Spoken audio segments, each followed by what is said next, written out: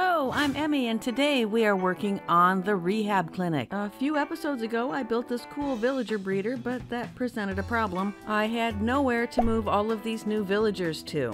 Sorry, kid. So I built this epic trading hall, but it's still empty. That's because I set up a secret underground club of which we do not speak, but in doing so, I realized these guys are really ripping me off, which then made me realize I need zombie discounts. So I hired Dr. Tom Jones, renowned Vegas rehab specialist. That's what we will be building today, the rehab clinic. It seemed only logical to put it in between the breeder and the trading hall, so for fun, I thought we could do a mashup of the two designs.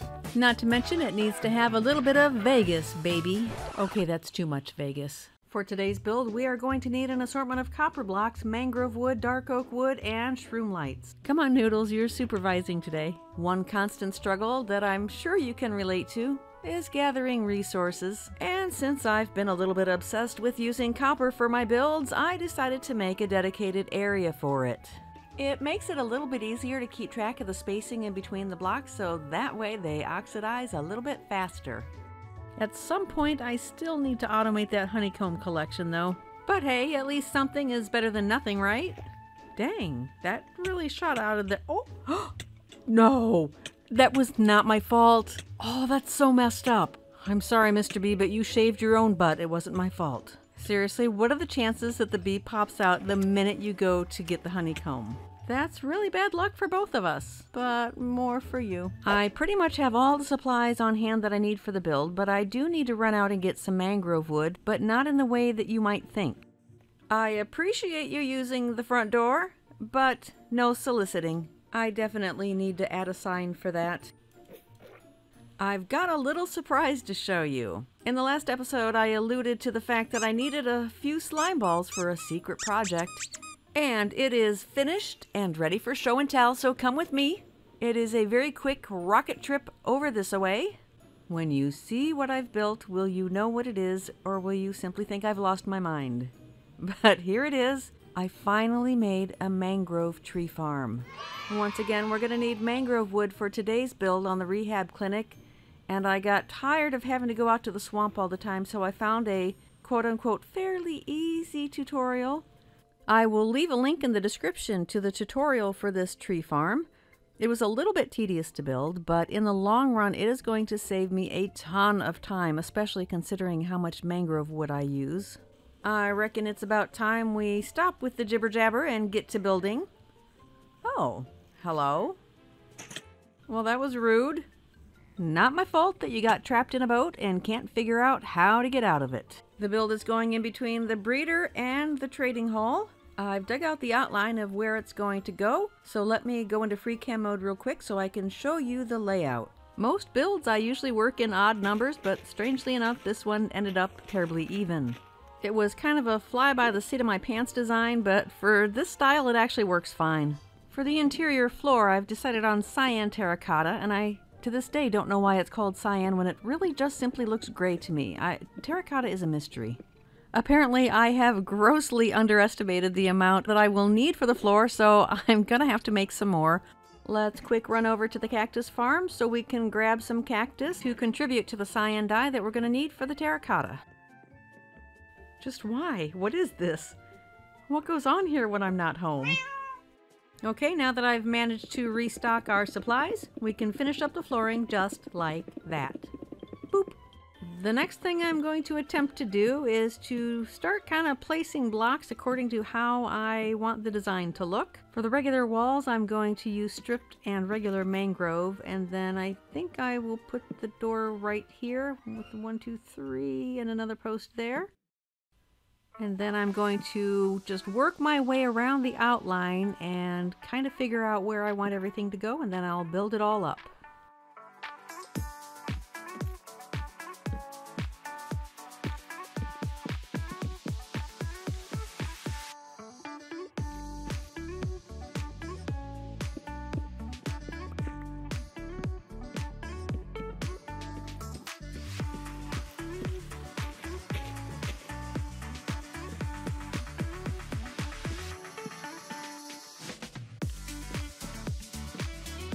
As you watch a lot of my videos, you are going to hear a lot of the same messages over and over again, maybe just expressed in different ways, and today is going to be no exception.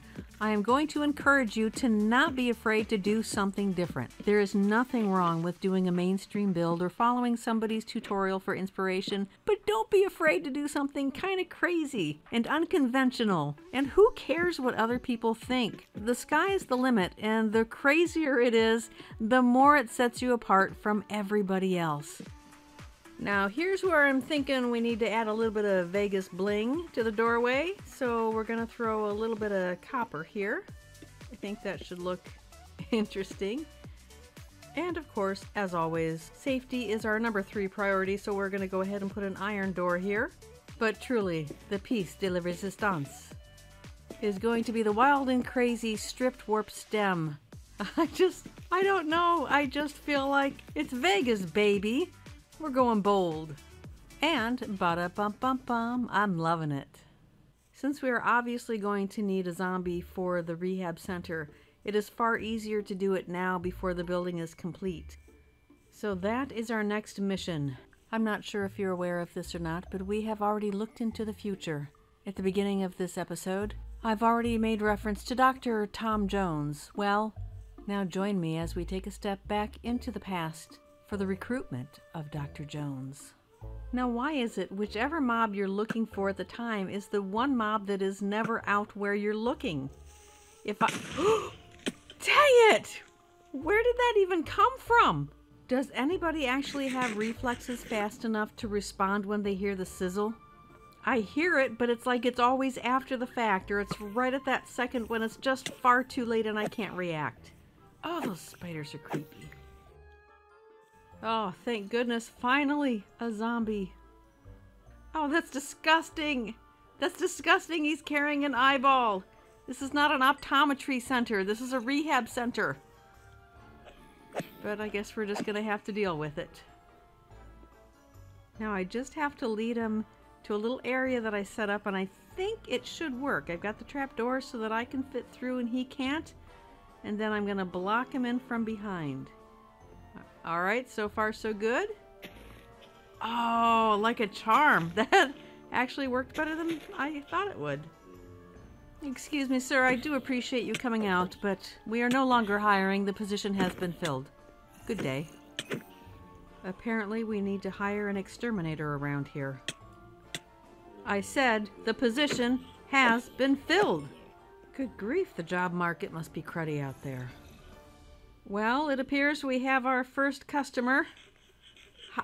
I can't just not try to save this guy, so let's see if we can, I don't know if I can do it. Let's see if we can dig a hole and get him down there.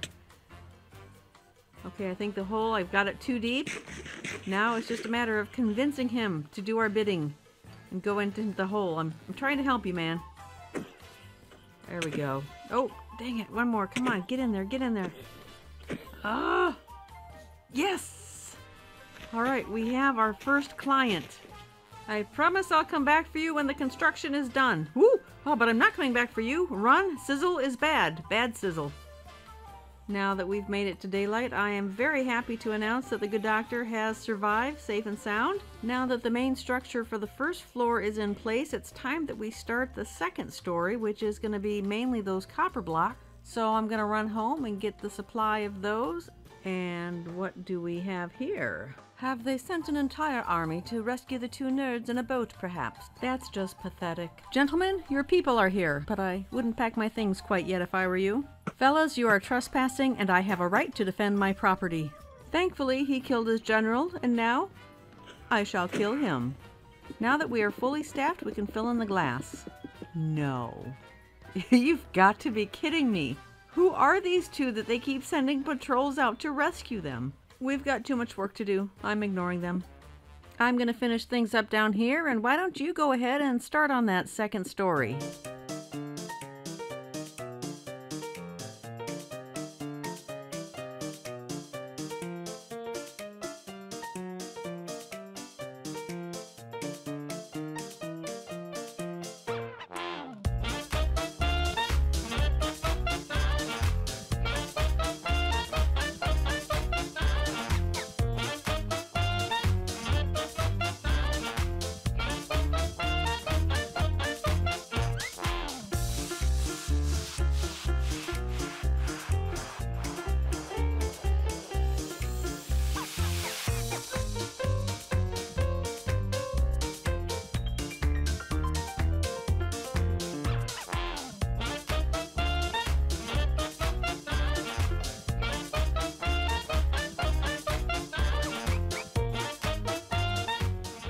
have done some good work here, my friends. And while the outside is complete, and we will absolutely take an overall look at it, I did want to spend a few minutes talking about the interior. I did switch out the Good Doctor's glass from that lime green to the clear because, I mean, really, somebody dressed that sharply deserves to be seen. The way this system works is pretend that there was a regular villager here. You push this button here. He goes into the doctor's office, receives his treatment, push the button again, and he comes back over here where he can receive his medicine. So the plan is I'm going to have the track coming from the breeder coming up through here, and then it can either go directly over here to the doctor, or I can route them over here and kind of have a little waiting area where each of the villagers would be stationed, and then we can send them in and out from there. And after all that's set up, we actually still need to have a line running from here over to the villager hall. So we've definitely still got some work to do. We'll see how much we can get done here. I would actually like to get the rail lines here hooked up, and I think, I'm not a redstone expert, but I think I can do this. So all this is hooking up that button to activate the powered rail down below. So I know that I need some redstone there and there, which will be powered by the button on the front of that light. A repeater there, which powers the block in front of it, which therefore will power the rail. Oh, beautiful. Oh, that's such a thrill. So pretty much I'm just going to repeat this going all the way down. The next order of business is we need to hook up to the villager breeder rail line. So earlier I did actually go over to the villager breeder side of things, and I started to dig the tunnel to head over this way. So now it's just a matter of finding out if I did manage to line it up properly. Actually, I forgot to pay attention to how deep to go. Oh, this is actually it. We've done it. Most excellent. Even though nobody will ever see it, I will probably go ahead and fancy this up down the road, and I will come back and do all the powered rails later. The last thing left to do is just to hook up the rail line to the waiting area over here. If you've never done rails like this before, it's actually a really cool trick to do. It's perfect for a setup exactly like this, where you want one rail line to potentially go into multiple locations. Now I'm just going to add a lever at each of the curved portions of the rail line so that we can select which one to send the villagers to. And put a lever on each of those and give it a test. And it works. I don't know why I get such a kick out of that, but I just think it's so cool. I'm apparently rather easily amused. So now we can see how the rail system works, and apparently I sent an extra minecart, but no worries, it still shows you how it works. Real quick, let's go take a peek at the upper portion of the build. All I did was added a little ladder here. I couldn't find a nice way to add stairs to the first floor, so I decided just to go the ladder route, but ooh, once you get up here, I love the look of the stripped warped stem and the oxidized copper with the dark oak. I know I've said it before, but my goodness, it's becoming one of my favorite combinations. It's just so gorgeous looking. As for the rest of the floors, so much space, such a cool layout, no idea what we'll ever use it for, but hey, it's here if we need it. That's the way I look at it. Now I reckon we might as well head outside so you can see what the completed building actually looks like. Please note that I absolutely, completely acknowledge the fact that this is one kind of crazy build, but I like it. It's fun, it's different, it's colorful, it's crazy. It's kind of me, at least the crazy part. So over here I added a little smoking area for those that maybe need to calm their nerves a little bit. And then the majority of the build has the glass panes because we do not value privacy. We want to see what's going on. Inquiring minds, don't you know? And then, before I forget, I'm gonna need your help to remind me not to forget the fella that we're trying to rescue over here that we buried in the hole in the ground. Sir, we would have let you wait inside, but your health insurance did not cover those accommodations. Originally, I had toyed with the idea of hooking him into the rail system, but then I decided I'll just wait until night and he can try to follow me in an attempt to kill me, and I'll get him inside that way. You know, I was thinking, if you enjoyed this video, you would probably really like this one. Check it out.